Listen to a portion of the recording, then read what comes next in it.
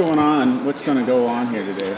Well, we're protesting in front of the federal building, but our message is to Congressman Young, and we're asking him to sign on to Betty McCollum's bill. She's a representative from Minnesota. She's got a bill with a lot of sponsors saying that we should no longer be giving the Israelis money to imprison children, Palestinian children.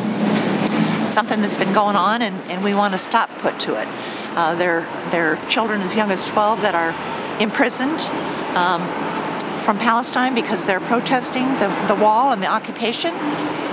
They get taken to a prison in Israel, which means their parents, since they don't have the right to go to Israel, it takes them days to find out to see their children. And it's a really bad situation, and one that can be solved with this bill in terms of we give a lot of money to Israel, and certainly none of it should go to this effort to imprison Palestinian children. What can a person do to support this? Well, we need to get Congressman Young to sign on. So emails, cards, letters to him would be what we would ask.